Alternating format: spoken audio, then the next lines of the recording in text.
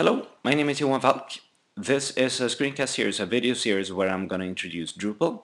In the first few episodes I'm going to talk about Drupal from a perspective, comparing it to other CMSs and telling you what you can do with Drupal, how Drupal works in general. And then we're going to have a look at how to actually use Drupal and build a site and things like that. This first episode I'm going to talk about Drupal, well, why you want to have Drupal, why you want to choose Drupal compared to some other options that are available, things like that.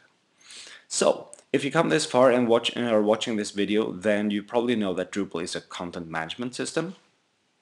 And that is a tool that you use for putting content on the web and then managing that content in one way or another.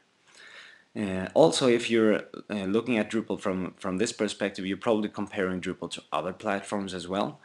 And if you do that, you sometimes end up on this site that's called CMS Matrix.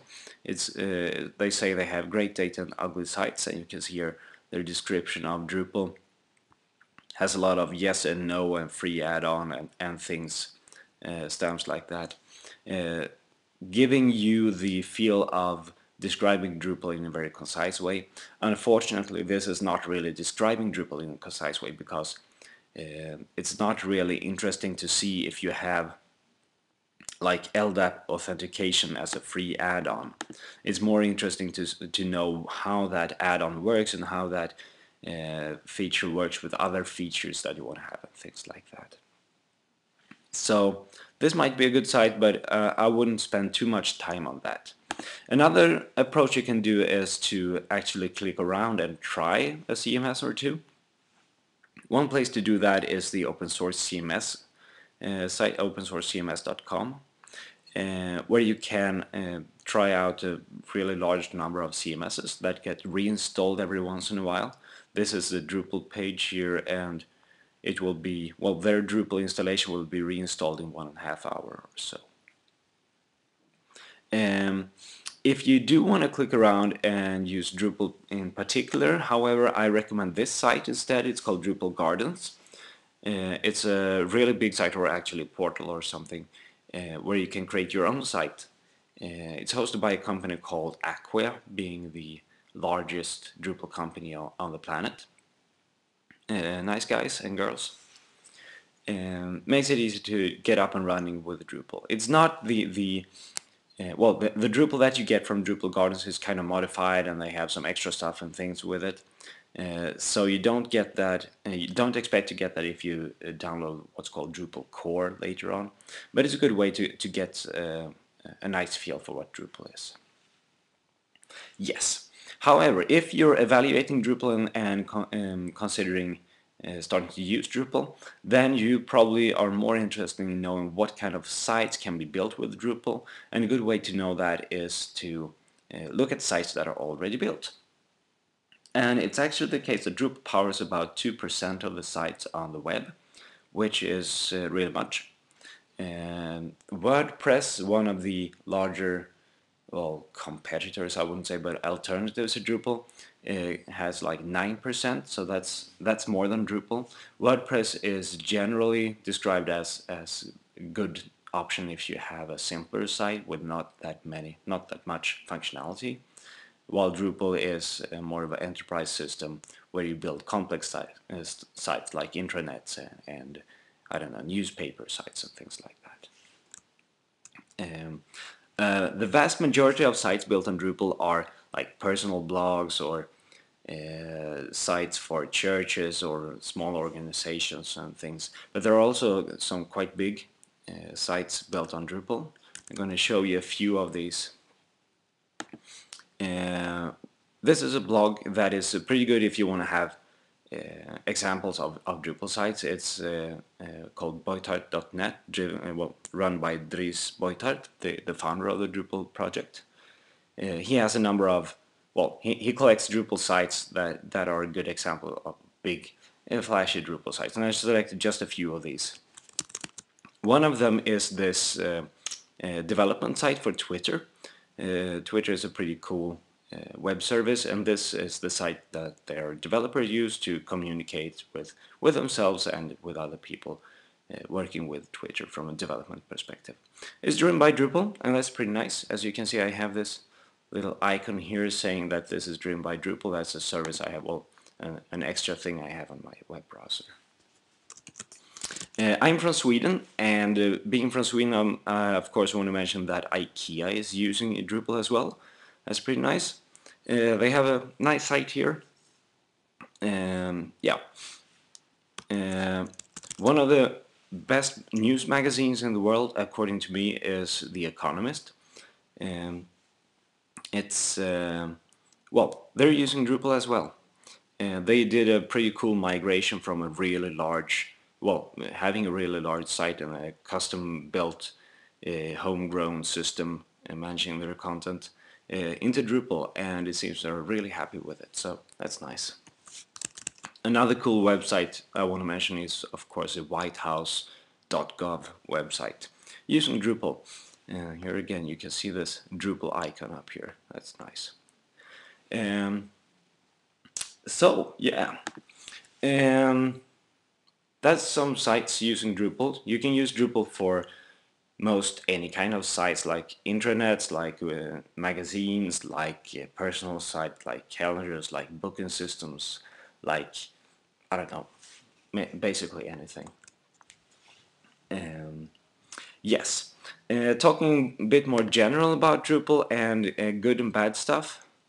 There are some advantages to using Drupal that are often mentioned. Here's some blog post on Digit. They mention a few things. I want to mention in particular the flexibility of Drupal as a framework. You can build most any kind of site you want to have and make it work the way you want. You can have it interact with your other IT systems without any problems. You can customize, add stuff later on and things like that.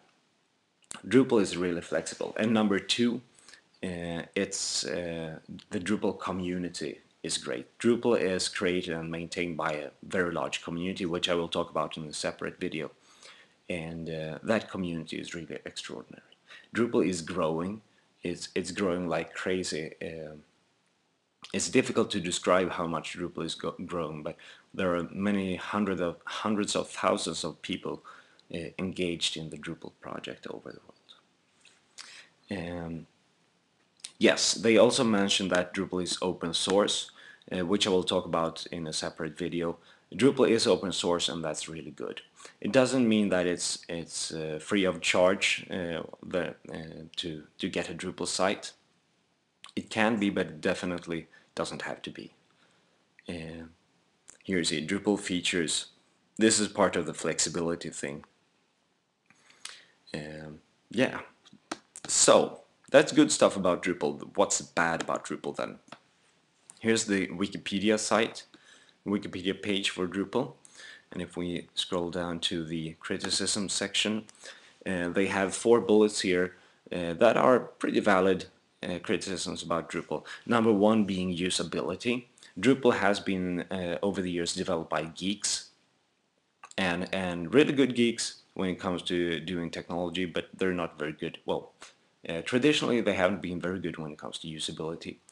The latest version of Drupal, number 7, is very much better than Drupal 6 when it comes to usability, which in turn was very much better than Drupal 5. But there is still some things that can be polished. So out of the box, Drupal doesn't have perfect usability, though it's pretty nice, as we will see in later screencasts. The learning curve for Drupal is pretty well, difficult to tackle. I say that Drupal has a plateau learning curve, which means that you can work for quite long without learning, and then you hit a wall and you have to climb up on that wall before you can move on further. Sorry. Third bullet here, backward compatibility. Every time Drupal releases a new major version, there are also upgrade paths to get all the content from the previous Drupal core version into the new Drupal core version, which is very good. However, there is no such backward compatibility when it comes to add-on modules and added functionality. So oftentimes modules, that is add-on functionality, needs to be rewritten from scratch, and that takes quite some time before all the modules has been updated to the new main version of Drupal. New Drupal versions are released maybe every second year or so. I will talk more about that in a future screencast. Fourth bullet here, performance and scalability, is I think not valid. As it says here, Drupal performs like other systems of this complexity. If you have a special purpose system, you can make it perform better. But Drupal is not a special purpose tool. It's a general purpose tool. So that's it. What's important when you use Drupal or any tool of that size is that you can use caching and other performance improvement techniques, and you can with Drupal, and that's nice. Yeah, so that's it. I've been talking about Drupal, and as we'll see in the upcoming screencast after the two next ones, I think, when we start using Drupal, we'll see that Drupal isn't actually a CMS, a content management system. Drupal is a tool for building your own customized content management system, building on the stuff that Drupal provides you and contributed modules gives to you. You can create your own content management system built on standard components but fulfilling your needs in the way you want. And yeah, that's it for this screencast. I'll see you in another one. Goodbye.